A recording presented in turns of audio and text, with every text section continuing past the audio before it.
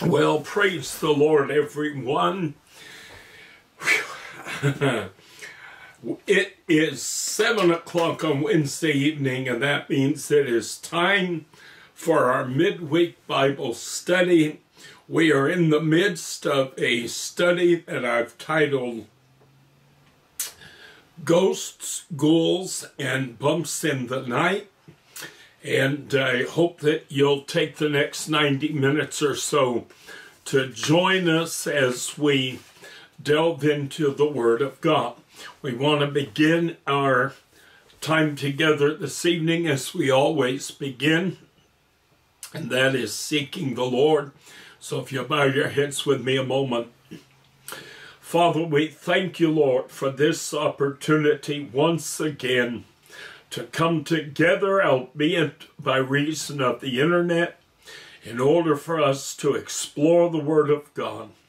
Master, how we need the touch from heaven, how we need the anointing of the Holy Ghost at all times. Master, when we open the Word of God, we ought always, with the reading, we ought always to seek the guidance, the direction, the anointing of your Spirit. For this is the only book that comes with the author available to help expound and explain every word that is written. And Master, we ask tonight, God, that you would anoint the teacher, anoint those that listen and watch by reason of the internet, whether they be live, whether they be watching later by reason of recording. Open our minds, our hearts, our spirit today, that we might receive the engrafted Word of God to the benefit of our soul. Master, anoint every ear, touch every ear of every hearer, and help us to be soft to the leading of the Spirit. For we ask it today in none other than Jesus' wonderful, wonderful name. Amen. Praise God and amen. Praise the Lord. We've been looking at,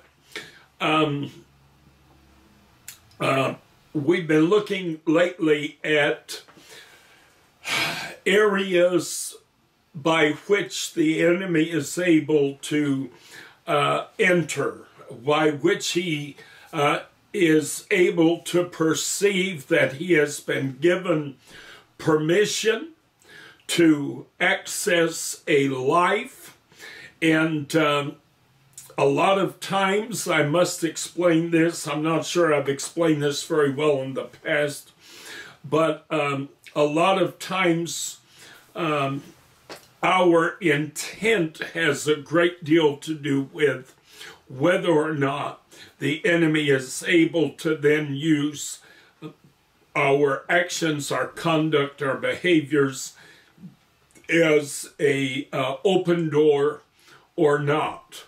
And so believers a lot of times can kind of accidentally wander into certain territories where they might not ought to be. And I don't want people thinking that at every turn, you know, the enemy is necessarily immediately able to pounce. However, as we're going to be looking tonight at the last couple of areas where the enemy might perceive that a door has been left open, again, it can be intentional, it can be accidental.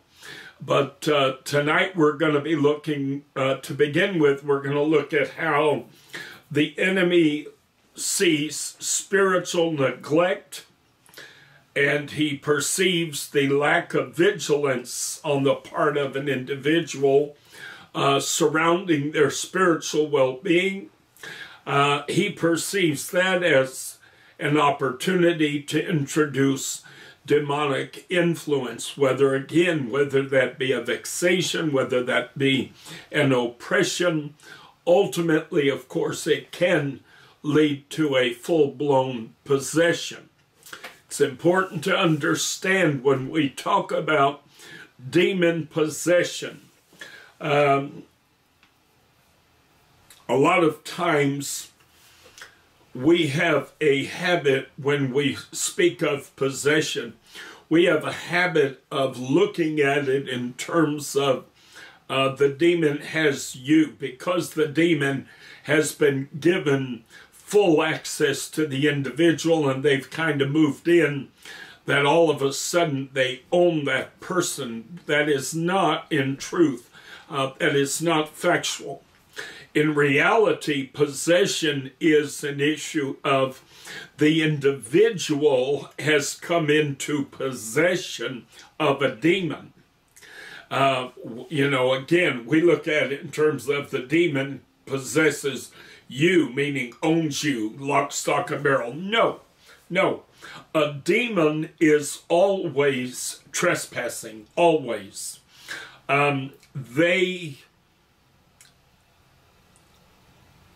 They are not meant to occupy the physical body and the life of an individual. They are capable of doing this, but obviously God did not design us specifically so that a demon could enter and we could come into possession of a demon spirit. No. That is not how things are supposed to work. That's not how things are supposed to go. But that is how things can go. But when a demon comes on the scene, and this is important to understand, whether you're a believer or whether you are not a believer, whether you're a Christian or not a Christian, you need to understand that demons entering into the physical realm and becoming intimately involved in the physical, natural realm, that is a trespass. They are stepping out of bounds, as it were, and they are squatters at all times. At all times, they are squatters. So one of the lies that a demon will often tell when it possesses an individual, the demon will say, I own this person, I own this person. And they know as well as I know that they're lying. They do not own that person. They are trespassing. They are infringing upon that person's autonomy. They are infringing upon that person's liberty. They are infringing upon that person's life. Now, did somebody leave the gate open? Sure. Did somebody open a door? Sure. Did somebody purposely or inadvertently give them permission to be on the scene? Yes. However, that is not God's intent that they should be there. And because God did not design us specifically to host demonic spirits, they are considered trespassers regardless of whether or not we have inadvertently or purposely opened the door. That's important to understand, because when it comes time to eject them, when it comes time to get rid of them, you need to understand that from a legal perspective, okay, look at it like an individual who owns a home, and maybe they rent it out to renters. It's an investment property. And then somebody happens to notice this house is empty. The last renter has moved out. Nobody's living there anymore. And they test the doorknob and they find, aha, somebody left the door unlocked. And they move in and they stay there for a period of time. And they are a squatter. Now, to eject a squatter after a certain amount of time, you have to go through the same process that you have to go through with an individual who rightfully, legally leased the property. There's a rule in many states and many places that if an individual occupies a an address for 30 days or more, if they can prove that they've occupied that address for more than 30 days, they've become a legal occupant, albeit a squatter, but a legal occupant nonetheless.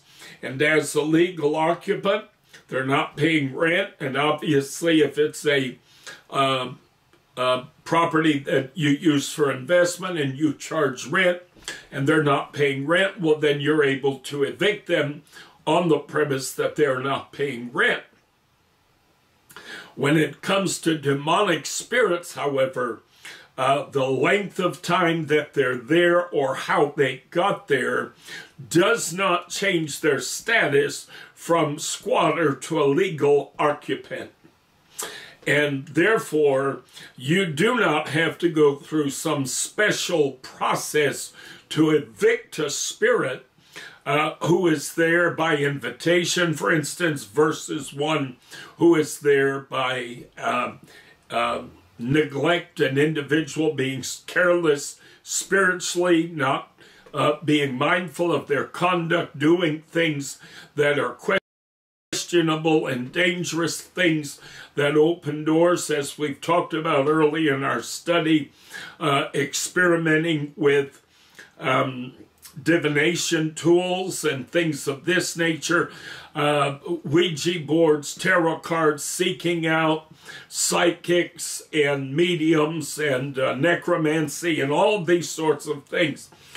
All of those things are openings to the enemy. Every one of those things the enemy is able to respond to by sending forth a spirit to begin to vex you, to oppress you, potentially in the long run to possess. We use the term possession when it comes to an individual leasing a property or renting a property. When they move into the property, we say that they possess the property. Now, do they possess the property? Is the property legally theirs? No. The property legally belongs to the individual who owns the property, but they have the legal right of occupancy. And so this is basically very similar to the way that the demonic realm operates. They have been given the ability to occupy the property, whether it be by accident or on purpose. Today we're going to look at again one of the doors, one of the ways that they gain permission is through spiritual neglect, and they're perceiving a lack of vigilance as an opportunity to introduce demonic influence.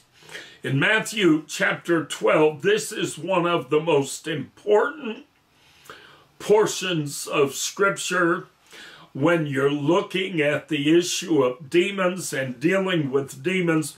This is one of the most important portions of Scripture that you will ever read in your life. Listen carefully. There's a lot packed into this, what appears to be a very simple narrative.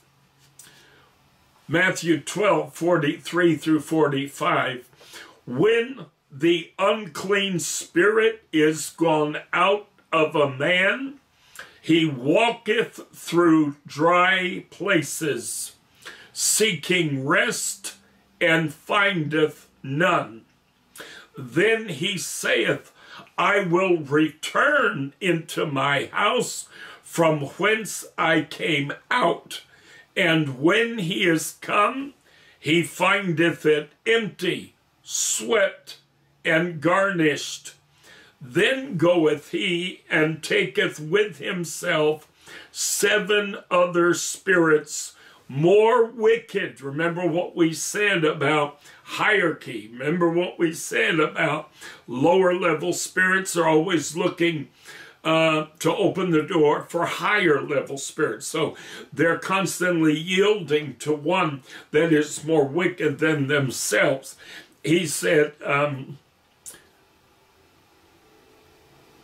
Then he goeth and taketh with himself 7 other spirits more wicked than himself, and they enter in and dwell there. And the last state of the man is worse than the first. Even so shall it be also unto this wicked generation.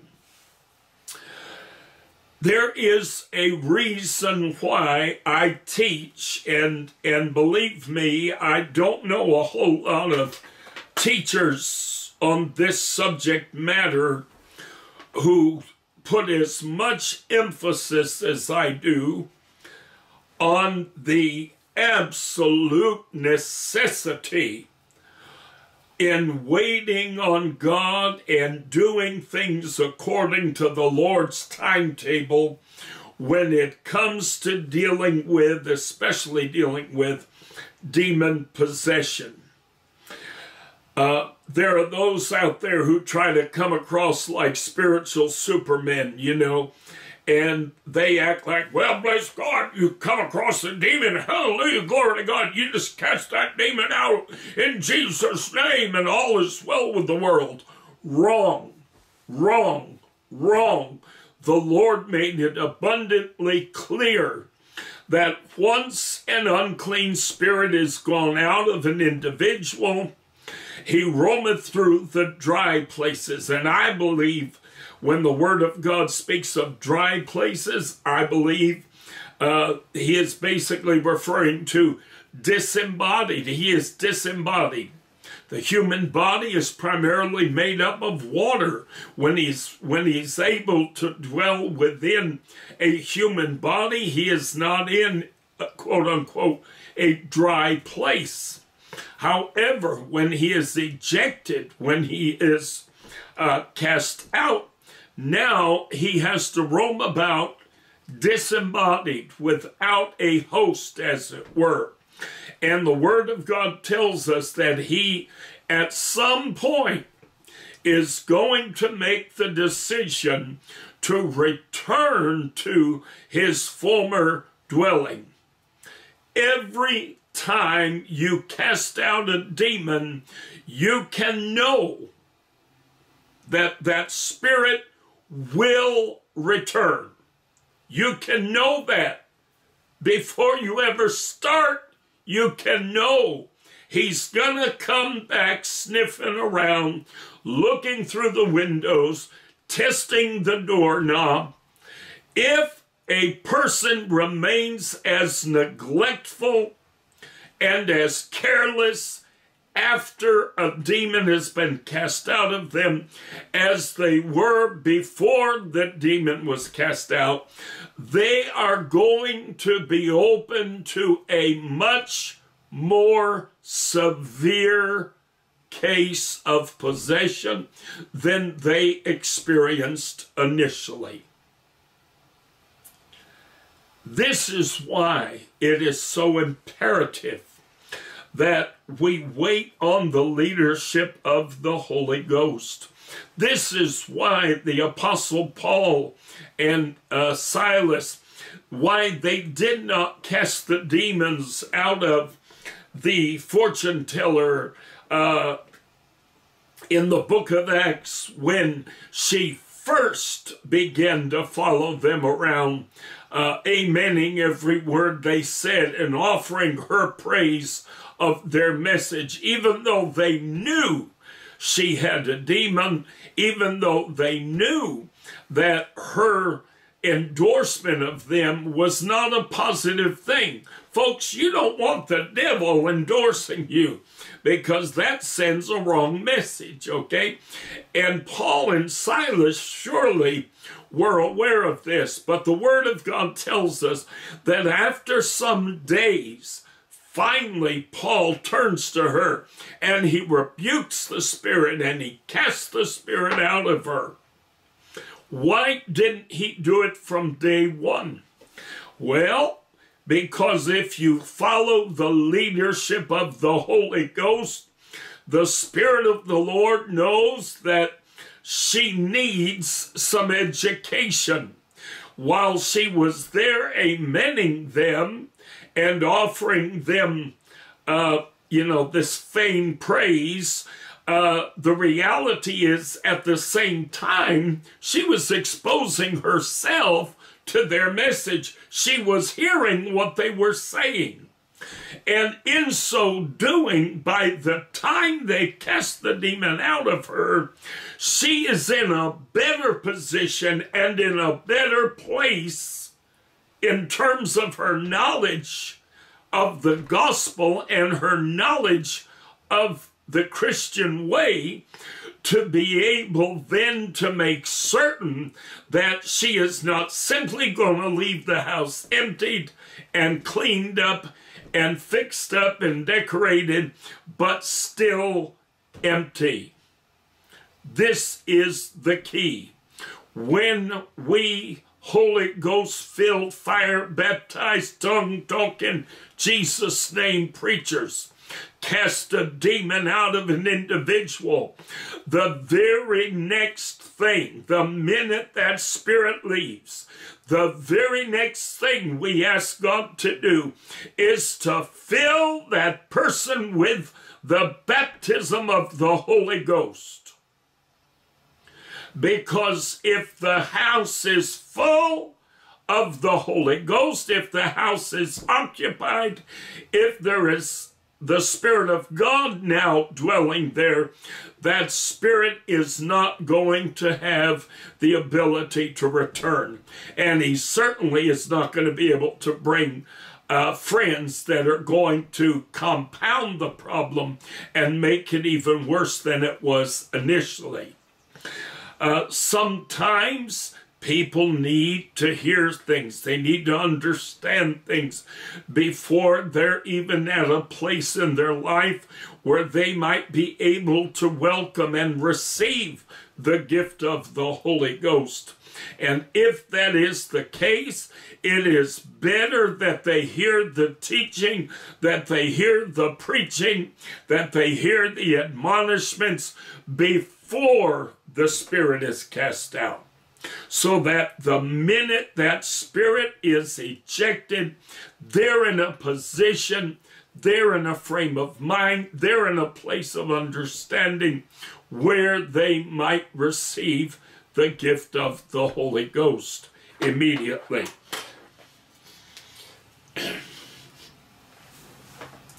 In Romans chapter 8, verses 7 through 11, because the carnal mind is enmity against God, for it is not subject to the law of God, neither indeed can be. So then they that are in the flesh cannot please God. But ye are not in the flesh, but in the Spirit, if, there's a big word, if so be that the Spirit of God dwell in you. Now, if any man have not the Spirit of Christ, he is none of his. Now, mind you, the Word of God says, for by one Spirit are ye all baptized into one body.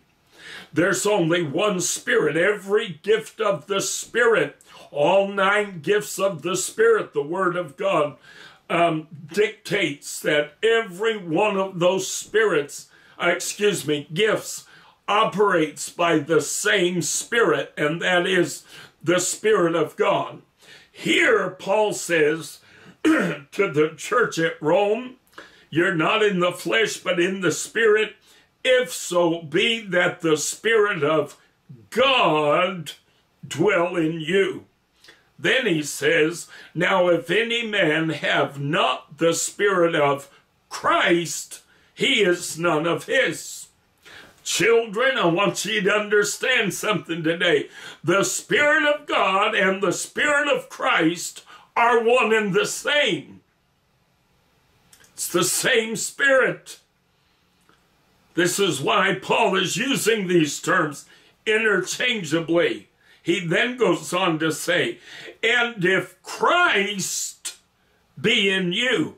So he is equating possessing, having the Spirit of God within you with possessing Christ and having Christ in you. He said, and if Christ be in you, the body is dead because of sin, but the Spirit is life because of righteousness.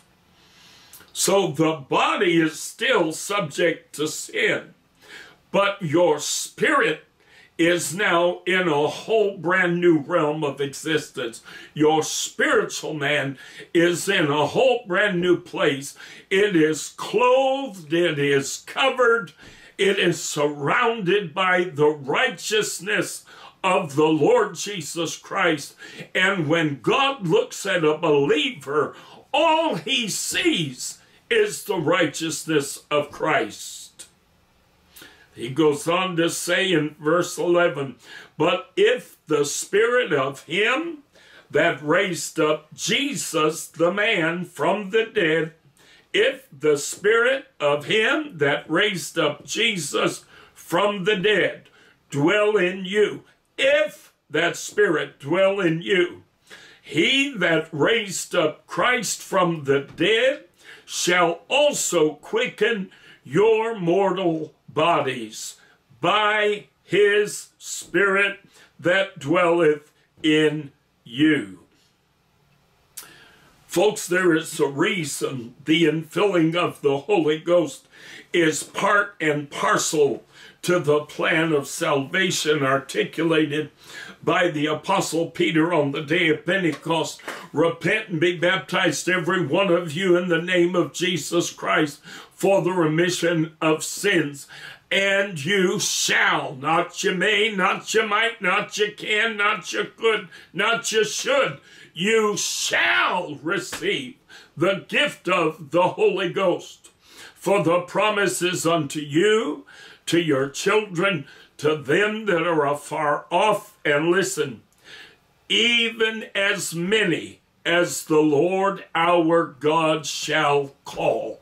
So now he's going beyond geography, he's going beyond generations, and now he's going through the annals of time to come, and he says, even as many as the Lord our God shall call. So every believer, every person who is ever called to faith in God, every believer who is ever called to repent and turn from unbelief to faith in God through the gospel of the Lord Jesus Christ is commanded first to be baptized in the name of the Lord Jesus Christ for the remission of sins. Peter said it as plainly as you can say it. Repent and be baptized. Who? Every one of you. How? In the name of Jesus Christ. Why? For the remission of sins. Come on, folks, it's not hard. Peter made it abundantly clear. Who? How? Why? Everybody, every one of you, in the name of Jesus Christ, for the remission of sins. And then he says, and you shall receive. Hallelujah. If you're a believer today and you have not yet received the baptism of the Holy Ghost, do not be dismayed, because the promise of God's word is, you shall receive the gift of the Holy Ghost. It's as easy as receiving it. It's as easy as accepting it. A lot of people who have been subject to false teaching and false doctrine for a good part of their life, they wind up building up a lot of psychological obstacles that kind of get in the way of their receiving the gift of the Holy Ghost. If you spent half your life in the Southern Baptist Church being told that speaking with other tongues is of the devil and it's demonic, then people become fearful and they become afraid. Oh Lord, you know, what if I experience this and it's really a devil? But Jesus said, you don't ask your Father for bread and have him give you a stone. You don't ask your Father for a fish and he gives you a scorpion or a serpent. Said, no, the same is true of asking God for the gift of the Holy Ghost. It requires faith, folks. Faith is the key to salvation. And you've got to first believe the promise of God. You shall receive the gift of the Holy Ghost. You got to believe the promise. Secondly, you've got to believe what God has said. If you ask him for the Holy Ghost, you're going to get the Holy Ghost. Said, if you being evil know how to give good gifts unto your children, how much more shall your heavenly Father give the Holy Spirit to them that ask him? So if you have a mental block, if you have some kind of a hindrance to your receiving the gift of the Holy Ghost, just claim the promise of God's word. Lord, you said if I ask for the Holy Ghost, you're not going to give me you're not going to allow something different to come my way. The enemy can't pull that stunt, but he will indeed and in fact give you the gift of the Holy Ghost. But if it takes a little while, I tell people, don't be fearful, but still look for it, wait for it, be in anticipation, desire it, ask God for it. You know, you don't have to spend 24 hours a day praying, you know, God, give me the Holy Ghost. God, give me the Holy Ghost. But, you know, when there's a move of God in the church service, go down to the altar, spend some time in prayer at the altar, saying, Lord, I'm waiting on the gift of the Holy Ghost, and now be a good time. I'm in your presence. Your spirit is moving in this place. I can feel you, Lord, moving by your power. Go ahead, God, today. Let today be the day that I receive the baptism with the Holy Ghost. And the initial physical evidence. How do we know we've received the baptism of the Holy Ghost? It's a spiritual transaction, but it is a spiritual transaction that comes with a physical confirmation. How do we know? Because when God breathes the gift of the Holy Ghost into our life, he is in effect giving our spiritual man, which is dead in trespass and in sin, he is giving our spiritual man mouth-to-mouth resuscitation. He's blowing air in, just like the Word of God said he did with Adam in the first book, Genesis. Said, and God breathed into Adam's nostrils, and Adam became a living soul. And God breathes life into our spiritual man. And when our spiritual man, which is just a part of you, it's not something else, it's not something extra, it's not something different, it is a part of you. When your spiritual man suddenly breathes in that wonderful gift of life in Christ by reason of the Holy Ghost, that spiritual man within you is going to start to praise God and thank God. You're going to begin to thank God and praise God, but it won't be coming from your intellect. It will not be coming from your mind. It will be coming out from your very spirit. And the Word of God says when we pray in the Spirit, when we pray in another language as God gives us the utterance, it is our spirit that prayeth. So your spiritual man will begin to pray and worship God and thank God. And it will simply be in a language you do not otherwise understand. And when those around you, if anybody's around you, hear this, they know you got the Holy Ghost. If you recognize this has happened, then you know you've got the Holy Ghost. God literally designed it to work this way. I've got to tell you real quick, I've known preachers who have traveled to other countries, African countries, countries on other continents, and they said that after they had preached and people began to come down to the altars and many people were seeking and asking God for the baptism of the Holy Ghost, and the preacher was sitting there on the pulpit or walking around praying for folks, and one of the host pastors would say to him, "Do you hear that lady over there worshiping the Lord?" And the preacher said, yes, yes. You know, he sees this little young lady over here just worshiping God. Thank you, Jesus. Lord, you're wonderful. Glory to God. Hallelujah. Praise your name, Lord. And the host preacher says, she doesn't know English. She received the Holy Ghost. She's speaking in English. She doesn't know English. So you see, a person in other countries who would speak in an unknown tongue, it's unknown to them. That's how we know that our intellect and our flesh is not at all engaged in the process. Our physical man has nothing to do with this spiritual transaction. The fact that it is a language we do not know is proof that it is indeed a divine transaction. You know, I've told this story before, but I have to tell it again real quick. My great aunt is now in her 90s. I got to visit with her about, I think it was about 2 years ago or so. I had heard her testimony over the years, but I got to hear it from her firsthand. And she's of German descent. My uncle met her overseas during World War II. They married. It took him quite a lot to get her back to the States.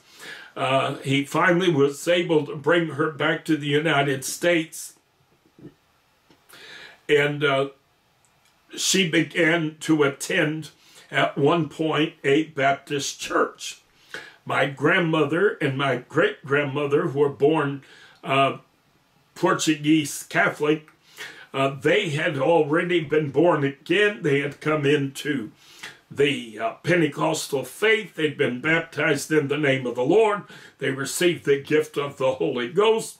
And they would ask my aunt on occasion if she'd like to come go to church with them. And my aunt would go to church with them.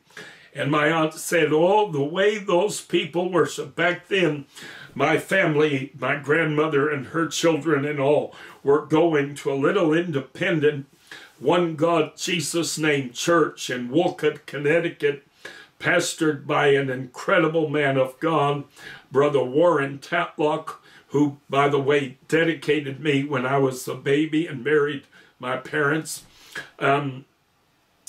And Brother Tatlock was an incredible man of faith, a powerful man in the power of the Holy Ghost. And they would go to Brother Tatlock's. They went to Brother Tatlock's church. And my Aunt Betty said, oh, my Chuck, oh, how those people worship. She said, oh, the Spirit of the Lord would come down and they would be dancing and shouting and running the aisles. She said, oh, it was so energetic, but it was so wonderful. It was so beautiful. She said, here I was, a little Baptist girl, visiting this church, and I didn't understand everything that was going on. She said, all I knew is that these people loved God so much. They loved the Lord so much, she said, and boy, their worship was so passionate and it was so wonderful. And she said, and I often would leave and I would say, Lord, you know, I don't know, because my church says that this is wrong and this is of the devil and blah, blah, blah, blah, blah, and all this foolishness, you know. And she'd go back to her Baptist pastor, because the Baptist faith is nothing but an enormous cult based on pastoral dictatorship. If you ever talk to fundamentalists and evangelicals, especially Southern Baptists, they constantly will say, well, my pastor says this, my pastor says that. They don't say the Word of God says thus and so, the Word of God says thus and so. No, it's my pastor, my pastor. And they're taught that this is how things are supposed to work. You're supposed to take the word of your pastor in understanding the Word of God. You can't just read it and expect that you'll understand it yourself. No, no, no, no. Your pastor makes it clear. Your pastor articulates it for you. And if you have any questions or any thoughts, you need to run them by your pastor. This is how the Southern Baptist system works, folks. And so finally one day my aunt said that she went to church with my grandmother, and she said, and I was sitting there and I finally was just so hungry. She said, I was so hungry for God, and I was so hungry. She said, and this wonderful experience these people were having, she said, oh my goodness, it looked so wonderful. She said, I asked the Lord quietly to myself. She said, and I spoke to the Lord and I said, Lord, if this baptism of the Holy Ghost is real, if this speaking in tongues is real, if this is really you, she said, let me hear someone speak in my native tongue, in German. And my Aunt Betty said that she no sooner said those words. She said, I literally just finished praying those words. And all of a sudden, this little lady in the church stood up and started speaking in perfect, fluent German. And my Aunt Betty began to speak the words of praise that this lady, because she remembers the exact words this lady was saying. And she says, but what was so amazing was this little lady who was speaking perfect German was Italian. And she could not speak English very well because she had such a thick Italian accent. She said, and yet she was speaking German fluently. She said, without any accent, without any obstruction.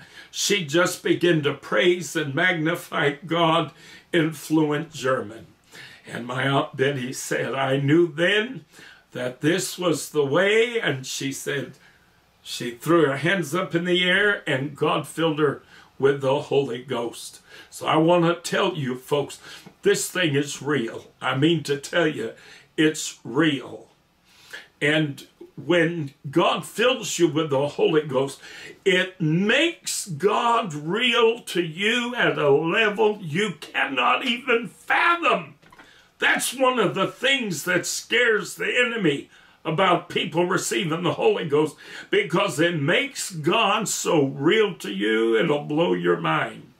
And that's what he's trying to do. That's what the Lord wants to do. He wants to make himself real to you. He wants to be able to manifest himself in you and through you so that you can experience, if I might say it this way, his realness, his authenticity. So there is a reason that God includes the baptism of the Holy Ghost in the plan of salvation. An empty or an abandoned structure is a de facto invitation to squatters. This is an example of negligence being the cause for occupation or possession. The unclean spirit may not have been welcomed or invited verbally, but the empty, thus unguarded and unprotected dwelling screams out to be occupied. You know, in the real world, empty and abandoned buildings often become dwellings for squatters. As well as the homeless and runaways and things of that sort. We often see on television shows related to the paranormal how that people will often use empty and abandoned structures to conduct satanic or occult rituals. The most important thing one who has been possessed by a demon must do is immediately upon being delivered from that occupation, they are to invite into their life the Spirit of Almighty God. Remember, God also responds only to invitation. You have to open the door. You have to open the door. That's why we sing songs like, "Fill my cup, Lord. I lift it up, Lord. Come and quench this thirsting of my soul. Bread of heaven, feed me till I want no more. Fill my cup, fill it up, and make me whole." You'd be surprised how many people have received the baptism of the Holy Ghost as they sang that song. Because in singing that song, you're throwing open the door. You're welcoming the presence of God. You're welcoming the power of God. Some people, one of the greatest hindrances to receiving the gift of the Holy Ghost, they're afraid of what's going to change after they receive the Holy Ghost. There's kind of that fear of the unknown, you know. Oh, is all of a sudden my view on everything going to change? Is all of a sudden this going to change or that going to change? No, let me tell you what's going to change. You're going to love the Lord more than you ever loved the Lord. You're going to have a much greater sense of how real God is. Your faith is going to explode. Your love is going to explode. All the attributes of God are brought into your life by the presence of His Spirit. God is love, peace, all the fruit of the Spirit, love, joy, peace, long-suffering, gentleness, meekness. All of these things are going, you're going to just feel them flooding your soul because they are the manifestation or the fruit of the Spirit in your life. So that's what you're going to experience. Don't worry about the details. Nothing bad's going to come. That much I can promise you. All right? So,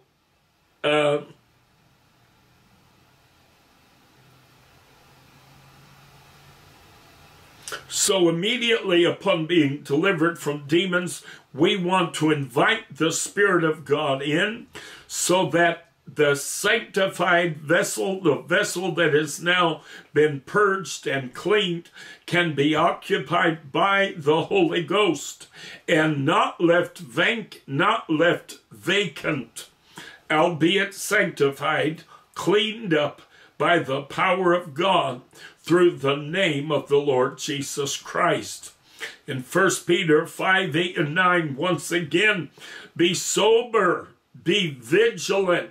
We're talking about the lack of vigilance, being careless, not taking care of business, not doing what you need to do in order to make certain that you remain free of demonic influences before and or after experiencing oppression or possession. But he said, be sober, be vigilant, because your adversary, the devil, as a roaring lion, walketh about, seeking whom he may devour, whom resist steadfast in the faith, knowing that the same afflictions are accomplished in your brethren that are in the world. What does verse 9 mean? It's very simple.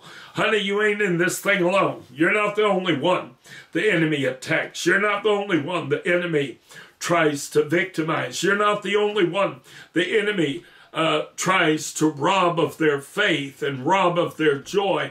The word of God said, the thief cometh not but for to steal and to kill and to destroy. If he can take from you those gifts that God has given you, peace and love and joy and patience, if the enemy can rob you of those things, he'll do it. He'll certainly do it. Then down in Ephesians chapter 6, verses 10 through 13, again, I told you we do some overlap. Finally, my brethren, be strong in the Lord and in the power of his might. Put on the whole armor of God, that ye may be able to stand against the wiles of the devil. For we wrestle not against flesh and blood, but against principalities, against powers, against the rulers of the darkness of this world, against spiritual wickedness in high places. Wherefore, take unto you the whole armor of God, that ye may be able to withstand in the evil day, and having done all, to stand. So, the Word of God admonishes us to put on the armor. That requires that we not be negligent. We've got to put on the armor. It's not enough to know what the armor is. That's why I say people who think they can serve God and they don't have to go to church and they don't have to be part of the body of Christ, they're foolish. They're foolish. That is not the way God himself designed this faith to work, folks. That's not how this thing works. You cannot be an independent cell from the body, separate from the rest of the body. You can't do it. If you're going to be healthy, if you're going to survive, you have to be connected. You have to be part of the whole body of Christ. You've got to be part of the body. Body ministry is so important. When we're weak, when we're struggling, there's someone there who is able to help lift us up and bolt and buttress us and help us to overcome and endure. We compensate for one another. The Word of God said, bear ye one another's burdens and so fulfill the law of Christ. When you're in a good old-fashioned, Holy Ghost-filled, fire-baptized, Spirit-filled church, I'm going to tell you something. Oh, honey, there ain't nothing in the universe like it. There is nothing in the world like it. You can come in so battered and beat up, and you don't have to say a word to anybody. You're part of the body, and the Spirit of God is the nervous system for the body. So if you prick your finger on a pin over here, your finger doesn't have to send a message to your elbow to lift your hand up. No, automatically your nervous system responds. The same thing is true when you're going through struggles and troubles and hardships. If you're in a good Holy Ghost-filled church, honey, there's going to be somebody in that church who hears from the Lord and says, I need to get hold of that brother. I need to get hold of that sister. We need to go down to the altar and pray for a while. I need to help them pray this through. I need to help them get victory in this situation and overcome this obstacle and this struggle that they're going through. Body ministry is so important, and body ministry is not something you can do isolated and alone. You have to be physically connected to the body. This is why the Lord Jesus Christ said, by this shall all men know that ye are my disciples, if ye have love one to another. I can love God's people as imperfect as they may be. I don't expect just because somebody's a Christian that they do everything right, they say everything right, that they never make mistakes, that they never misspeak. No, why would I expect that of them if they're looking at me with that same criteria? Got news for you, I'm going to disappoint them many times over. So I hope they're not looking at me thinking that either. But I can love God's people because we all have that shared common experience. We all are in possession of the Holy Ghost. We all have been baptized into one body. We're all part of that sacred fraternity of Jesus' name baptized believers. Ooh, I'm preaching today a little bit. Negligence is also manifested in our allowing ourselves to become impaired or to lose control of our bodies or our minds. This is why believers are instructed to abstain from drunkenness or impairment brought about by drug use or substance abuse. When in an impaired state, we become vulnerable to spiritual influences. When the Word of God talks about wizardry, when it talks about wizards, it literally is speaking of people, even in ancient times, who used substances. We call them herbs. And they would use what amounted to drugs. They would use different substances in order to bring themselves into an alternate state of mind and an alternate state. And it was in that state that they would become subject to demonic influence and oftentimes to demonic possession. So these are things we want to avoid and we want to keep ourselves from.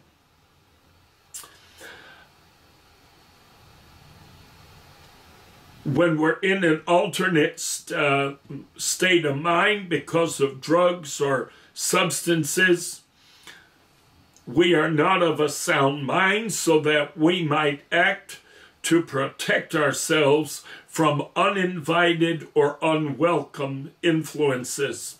Again, wizards, as they are described in the Bible, were often those who used mind-altering substances to, quote-unquote, get in touch with the spirit realm. The law of Moses called for the expelling or extermination of anyone who engaged in such practices, as the infection of such individuals within Jewish society would open the door to any number of potential spiritual issues. Now, Satan and demonic spirits will take advantage. Here's our last point, I believe. as to doors that the enemy perceives as doors or openings or invitations for him. They will often take advantage, listen carefully, this is an important one, of human emotion.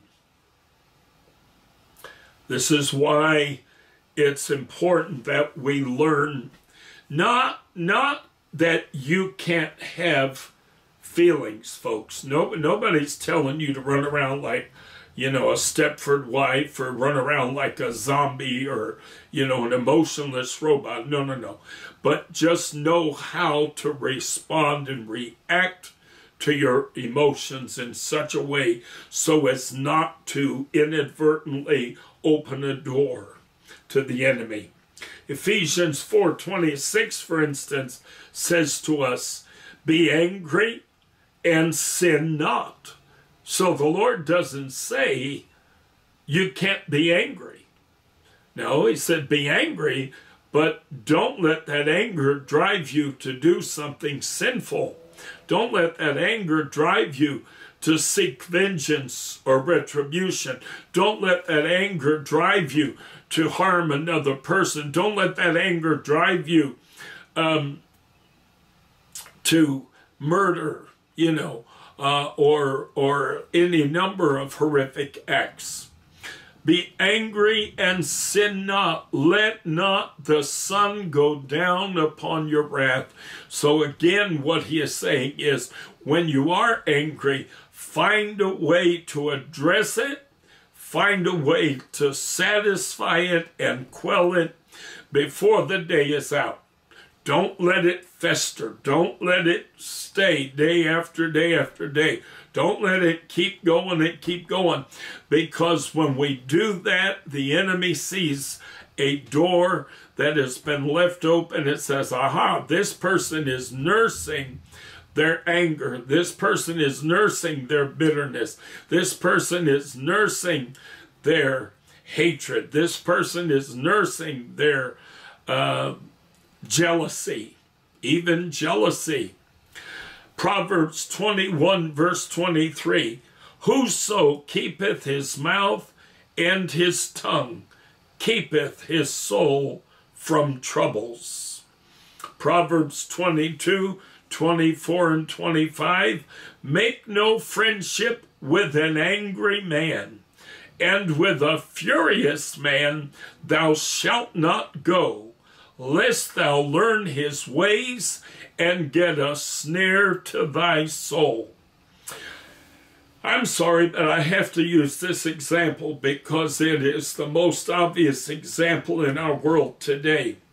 We see millions of Christians fawning over Donald J. Trump and just following this guy blindly and virtually worshiping him, and yet he is an angry man. That man is so full of anger that everything he talks about, every word that comes out of his mouth is grievance and angst and anger. He's talking about retribution. He's talking about vengeance. And what do we see happening in the church? Do we see the church influencing him in a positive way, or do we see him in his anger influencing the church in a negative way? I think most people can recognize that he's inspiring all kinds of negativity within people who call themselves evangelical Christians. They're buying into his ways.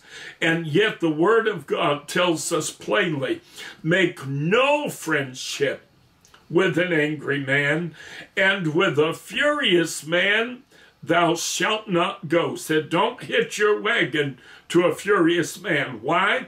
Lest thou learn his ways and get a snare to thy soul. Proverbs 15:13, a merry heart maketh a cheerful countenance, but by sorrow of the heart the spirit is broken. So we see the enemy can use our emotions. And this is one reason why when we are in a sorrowful state, when we're in mourning, when we're in grieving, some people will almost avoid any possibility of laughter or levity. I was watching a program recently that Tommy and I started watching on Max, and it's kind of an interesting little program, but anyway, and there was a funeral going on, and the man conducting the funeral opened the floor up to people and invited them, if they had anything to say about the deceased, you know, come on up and speak about the deceased. And nobody was getting up. Nobody had anything to say. And finally, the deceased's daughter was working for a comedian lady, and the comedian lady had kind of snuck in to the funeral and was kind of almost hiding in the back, you know, trying to not be too intrusive or anything. So finally she gets up and says, well, let me start this out. And she begins to talk, and she said, you know, you can't just throw this at people. You can't just say to people, well, if you got anything to say, say it, you know, blah, blah, blah. And she said, because, you know, a lot of people, they kind of need a warm-up, you know, and she started making light. She started making levity. And she started making comments like, well, you know, there has to have been some time when this man who I didn't know, you know, got so drunk that he did something funny or he did something embarrassing. So in other words, she kind of threw something out there specific that somebody might be able to draw upon. And then she asked one fella, said, how about you? You know, did he ever do anything funny? And then the man started talking, said, yeah, there was one time when thus and so. And before you know it, she had the whole room laughing, and everybody was laughing. And that is a good thing. There's nothing wrong in our sorrow. There's nothing wrong in our grief with allowing ourselves to laugh. There's nothing wrong with allowing ourselves to see levity and to be lighthearted at times, because if we allow ourselves only to soak in the negative emotion, if we allow ourselves only to bathe in the grief and in the sorrow, we're going to wind up in a very broken, very vulnerable place emotionally. And this is what we want to be careful of. We want to be mindful of. The enemy will use, folks, the enemy even uses grief. He even uses sorrow. He even uses heartache. You can have a broken heart over a failed marriage. You can have a broken heart over a relationship that's gone bad. And if you just allow yourself to bask in the negativity of the feeling of the moment, you're putting yourself in a dangerous place. You're putting yourself in a very bad position. So always be mindful that there's nothing wrong when you're feeling bad. There's nothing wrong when you're feeling sad. Now, there's nothing wrong with feeling that way to begin with, okay? I'm not saying there's anything wrong with feeling sorrow or feeling grief, but there's also nothing wrong while you're in that state in allowing yourself to seek some levity, to seek merriment, okay? To experience something lighthearted and something that might just inspire a little laughter and inspire a little lightheartedness. That'll help to keep you balanced. That'll help to keep you, spiritually speaking, in a good and less vulnerable place. Proverbs 17:22, we've heard this, a merry heart doeth good like a medicine, but a broken spirit drieth the bones. Proverbs 25:28, he that hath no rule over his own spirit is like a city, listen, that is broken down and without walls. So especially believers, we ought to have rule over our own spirit. We've got to be mindful. We know we're spiritual beings. We know that we are in possession of the Spirit of God. So we know that God offers the joy of the Lord as our strength. We know that God offers us peace. We know he offers us joy. We know he provides us with comfort. And therefore, when we are in need of these things, we ought to seek these things out. To be negligent and not to seek out, Lord, I need you to restore my joy. I've had to pray that prayer a lot of times in the last many years. Many, many times. I've had to say, Lord, restore my joy. I wrote a little song years. I've written a number of songs, but I don't know how to write music, so I've never been able to write the lead sheet for them. But I wrote a little song years ago that said, Lord, restore my joy, restore my peace, restore my soul, O Lamb of God, restore my joy, restore my peace, restore my soul. For I'm tired and so weary, and I've yet many miles to go. And that is why each day I cry, Lord, restore my soul. Amen. 1 Thessalonians 4:13, but I would not have you to be ignorant, brethren, concerning them which are asleep, that ye sorrow not, even as others which have no hope. The key here is we have hope. We have the promise of God. So it's not, Paul is not telling the church that they cannot grieve. He's not telling the church they can't be sad. He's not telling the church they cannot weep at the loss of a loved one or a friend or someone they admire, whatever the case might be. But he is saying, but even in our grief, we ought to be mindful and remember we have hope. We have faith. We believe we're going to see them again. I talk about my great-grandmother all the time, and I think she was one of the greatest Holy Ghost-filled Christian ladies that ever walked on planet Earth. If anybody knew how to live the Christian life and really made an honest, concerted effort to do so, it was my great-grandmother. When my great-grandmother died, I never experienced grief like it in my life. I'll be honest with you. I never experienced that level of grief in my entire life.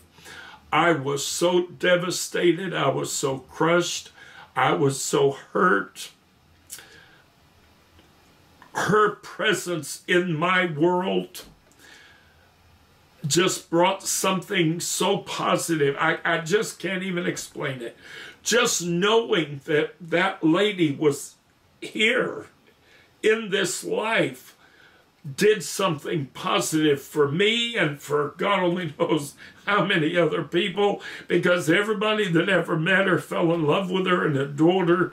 And even my Aunt Dorothy's church in Texas, they had known my grandmother for many years because she used to go down to Texas during the winter months, and my aunt would come up to the Northeast during the summer months, and then my grandmother would go down to Texas during the winter months, so it wouldn't be as cold and what have you. And so the church down there knew my grandmother. And when my great-grandmother died, at her funeral up in Connecticut, there were flowers all over the place that were from Texas, from people in Texas, because everybody that met her, I kid you not, everybody that met her just adored her, absolutely adored her. When I stood beside the grave, I had served as a pallbearer. As I stood beside the grave and the service came to a close and everybody began to go off to their cars,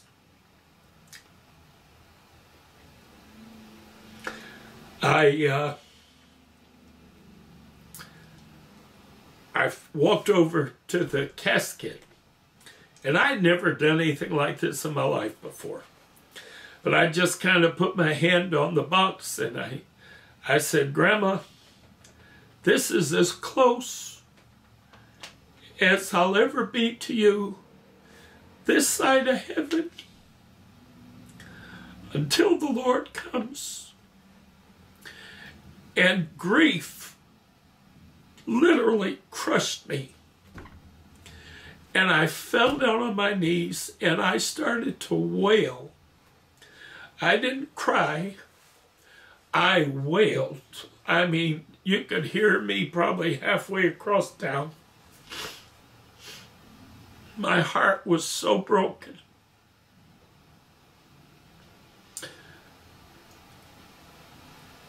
But in all that pain and all that grief and all that sorrow, I never, ever lost sight of the hope, hallelujah, that we have in Christ.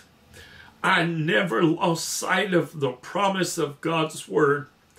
"Brethren, I would not have you ignorant concerning them which are asleep. Oh, for we shall not all sleep, but we shall all be changed in a moment." Ooh, glory. In the twinkling of an eye at the last trump. Glory to God. The dead will rise first, and we which are alive and remain shall be caught up together. Oh, I want to tell you, I believed then on that day, even as brokenhearted as I was, I believed that one morning in God's eternal timetable, one morning, my grandma's going to come flying up out of that grave. And I'm going to be right behind her. And I believe we're going to have that great jubilee in the sky, that great reunion in the sky. And that is a hope that I could never lose, because my faith is real to me. But you know, folks, a lot of people, even Christians, when they lose a loved one, they are careless with their emotions. They do not guard their spirit. They're neglectful. And they allow their grief to run away with them, and they lose sight of the hope. They lose sight of the promise of God. They do not respond to the situation at hand with faith and confidence in the Word of God. And you've heard me say throughout this study, it is imperative that we respond to every situation from a biblical Christian perspective. That's an absolute necessity. They lose sight, and then next thing you know, in their grief, they have opened a door, and then next thing you know, they're angry with God, they're upset with the Lord, and the devil loves when people get angry with God. He can motivate people who are angry at God to do all kinds of things and to open all kinds of doors.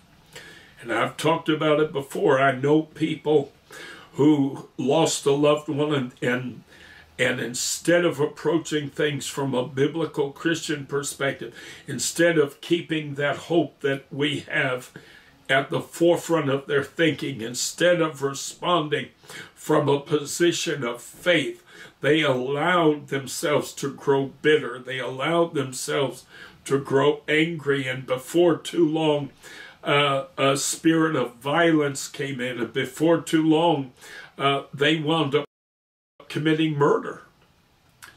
And it was something that was so contrary to their personality. It was something so contrary to who they were for so much of their life, but you literally could trace it back to the death of that loved one and their specific response to that death. In Proverbs 15:27, the word of the Lord says, "He that is greedy of gain troubleth his own house, but he that hateth gifts shall live." So this is warning us that greed can be a very dangerous thing. Greed can be very dangerous, folks, and it is better to be one who doesn't care about receiving gifts and being given things than it is to be somebody who constantly is wanting and constantly looking for something, constantly expecting something. So again, if we're going to be in charge of our own spirit, then we have to guard ourselves against the human emotion, the area of greed. Ephesians chapter 4, verses 17 through 19. "This I say therefore, and testify in the Lord,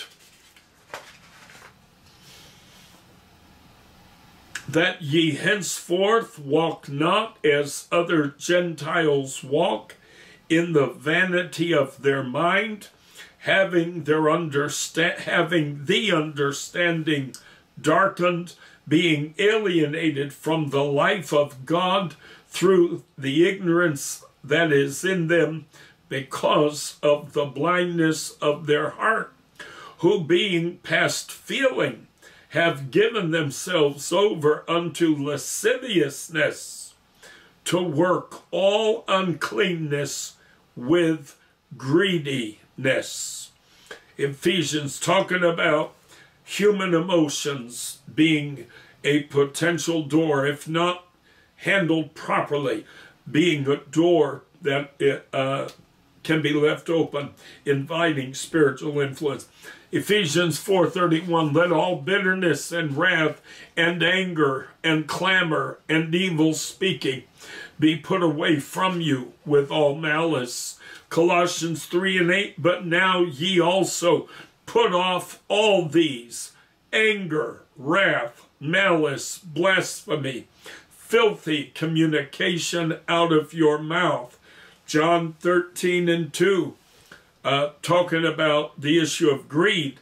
"And supper being ended," listen, "the devil having now put into the heart of Judas Iscariot, Simon's son, to betray him." So we see that Judas betrayed the Lord because he was at the very least oppressed by the devil. And the area that the enemy was able to access Judas' life was through his greed. Judas had a reputation as one who was somewhat greedy and selfish. And the enemy took advantage of that. So we must guard ourselves against that.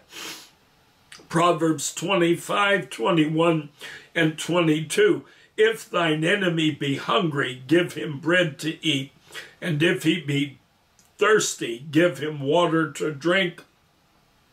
For thou shalt heap coals of fire upon his head, and the Lord shall reward thee." That's talking to issues like resentment, anger, bitterness, revenge. How do we deal with anger, resentment, bitterness, revenge? Well, the Word of God gives us a specific answer. And if we're going to react in a biblical Christian manner, then this is how we ought to act. If our enemy's hungry, give him something to eat. If he's thirsty, give him water to drink. Romans 12:14 through 21. Bless them which persecute you. Bless and curse not. Rejoice with them that do rejoice, and weep with them that weep. Be of the same mind one toward another.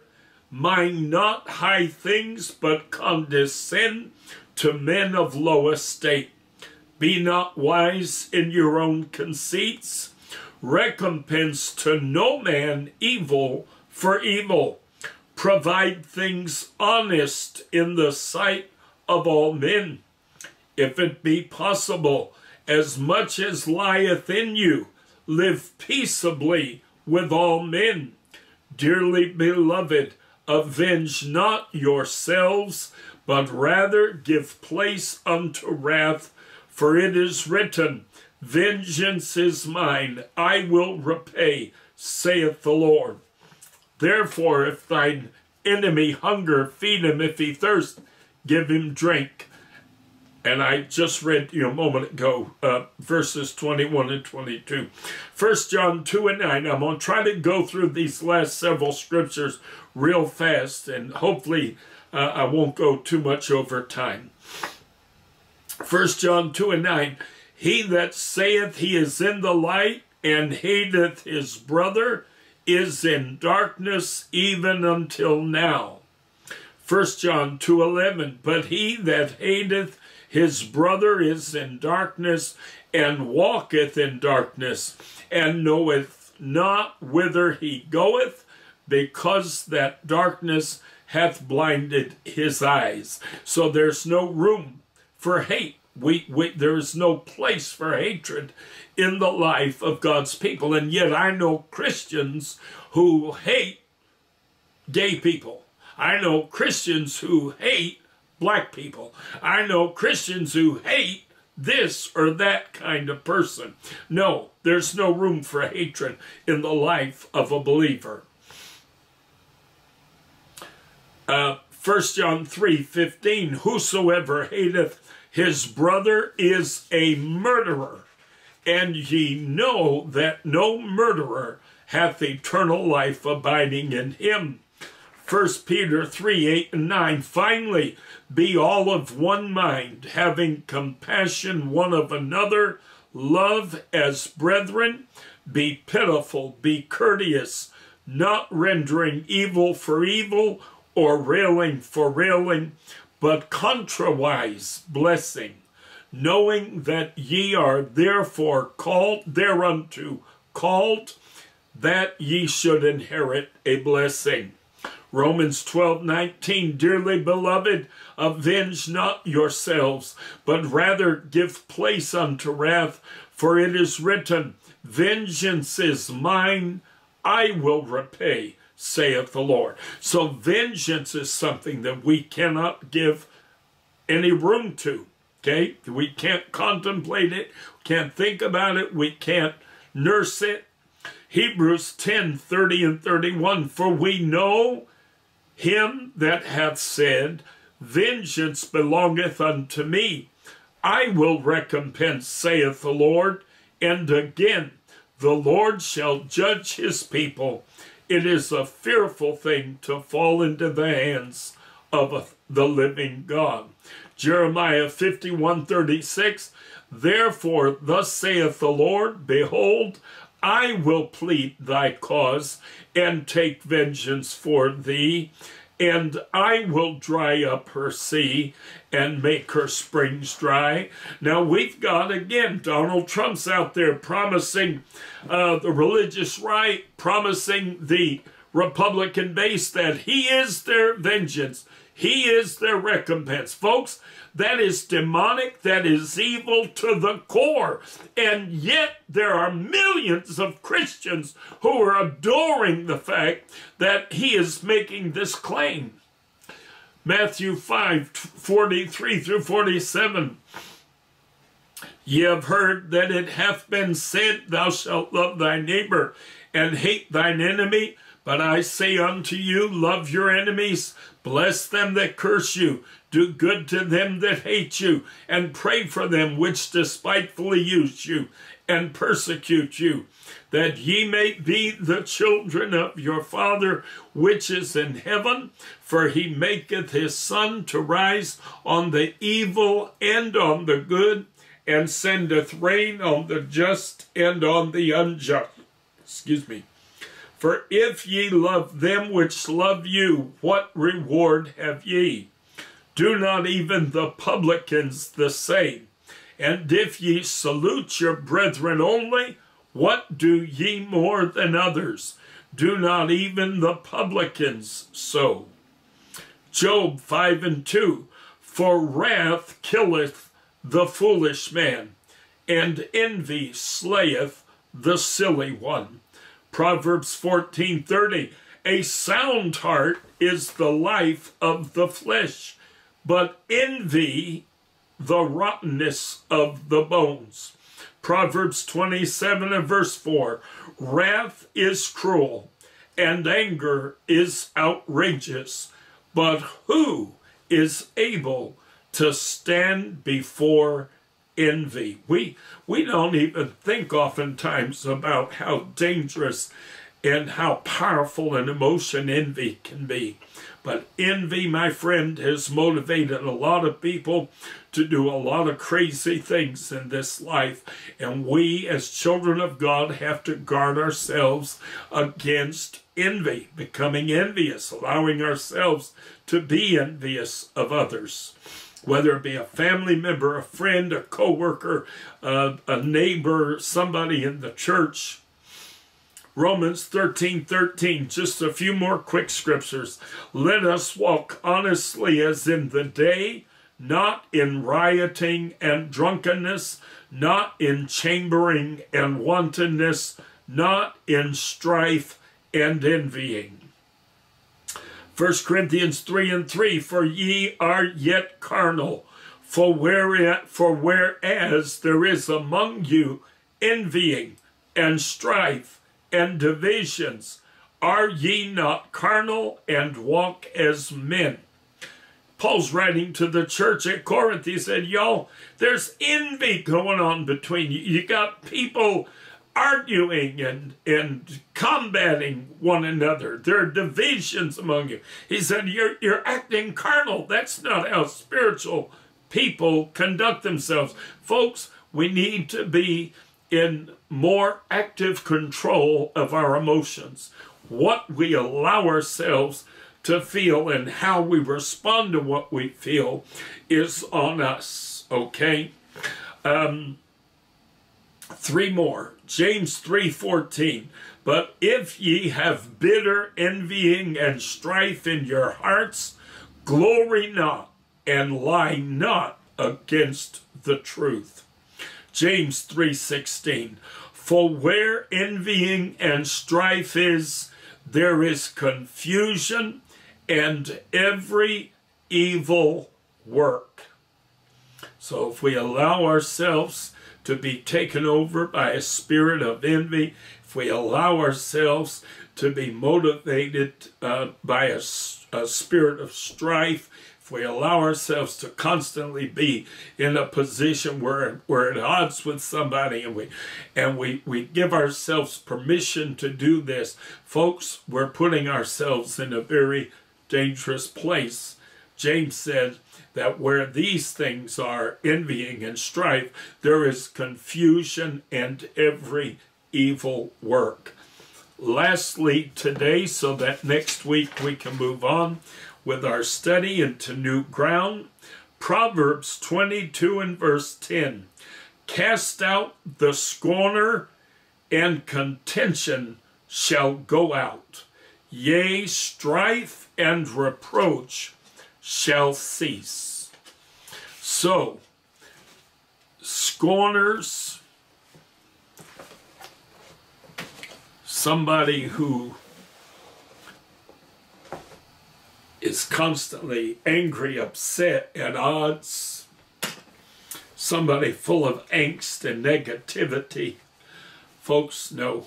I know Christians who live like this, and I guarantee you, as sure as I'm alive, I know for a fact that they are oppressed of the enemy and they don't even know it.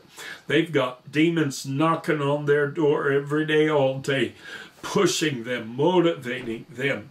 If you give yourself to be constantly angry, constantly filled with negativity and angst and hatred and envy and all of these negative emotions, the enemy is going to feed that fire. He's going to keep throwing sticks onto the fire until you have finally allowed the door to open enough so that a spirit can kind of edge its way in there, and then it's going to be pushing that door further and further open until more and more powerful spirits are able to exercise influence in your life.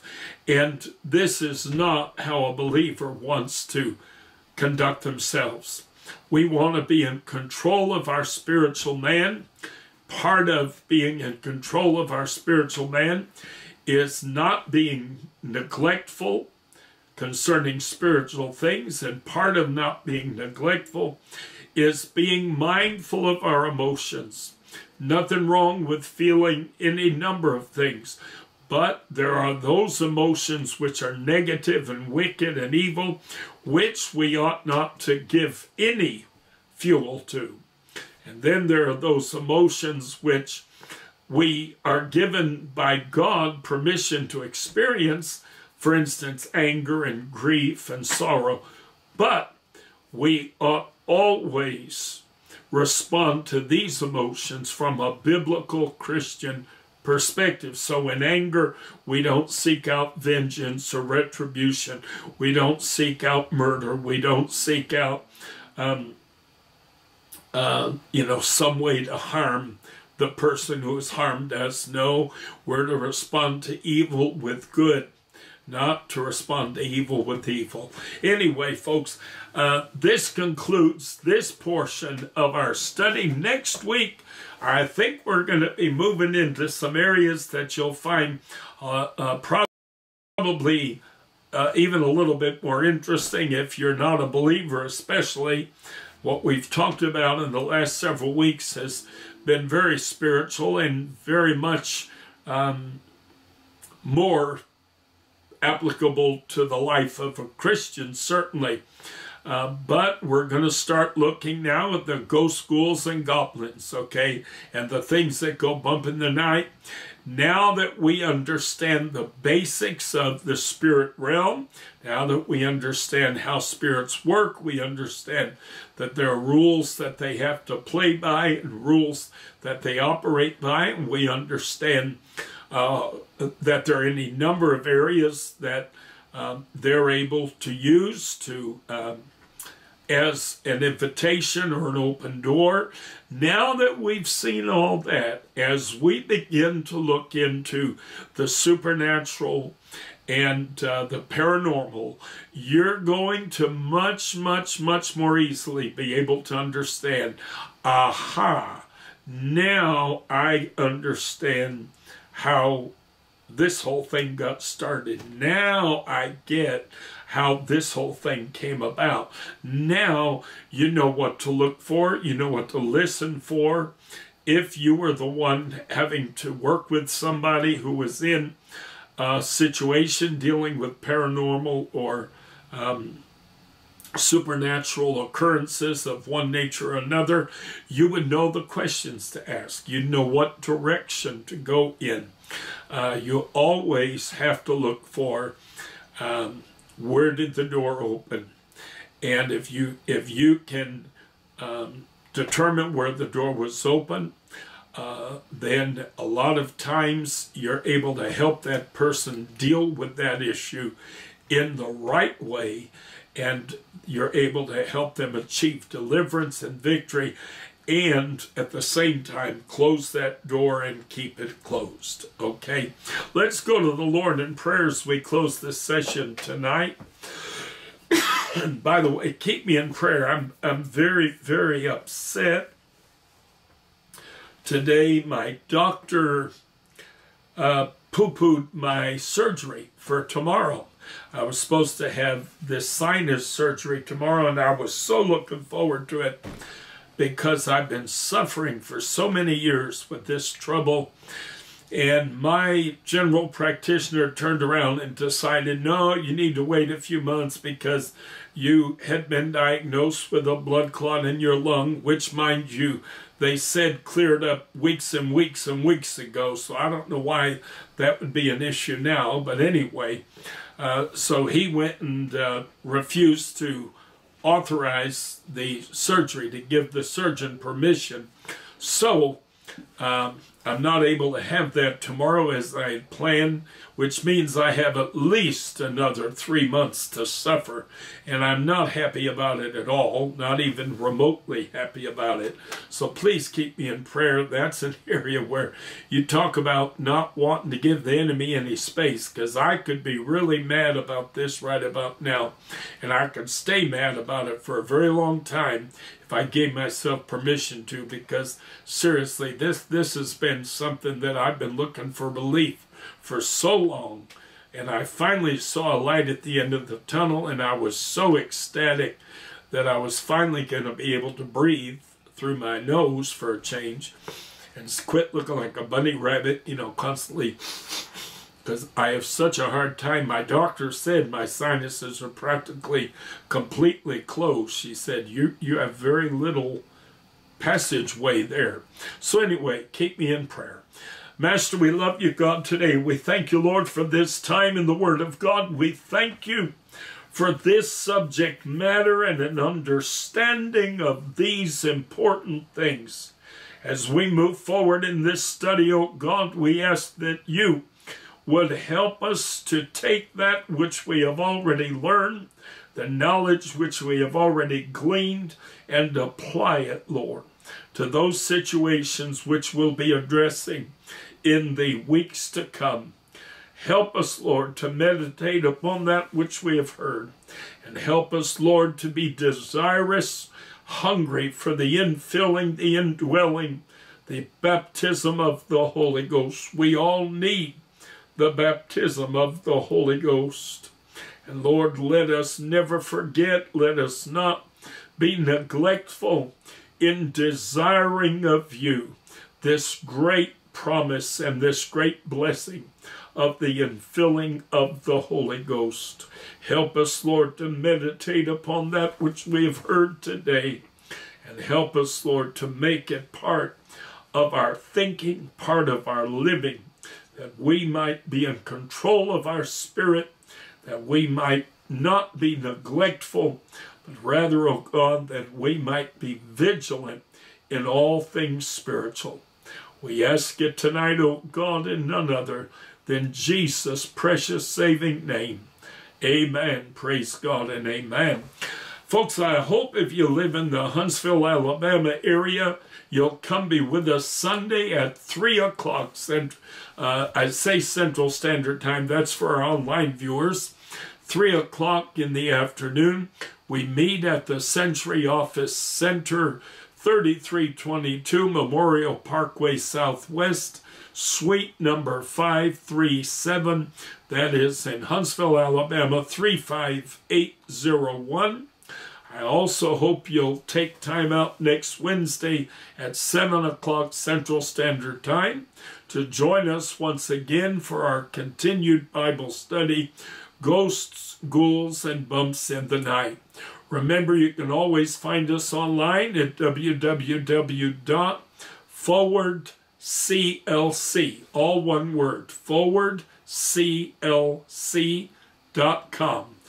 Until we see you again, God bless you. In Jesus' name is our prayer.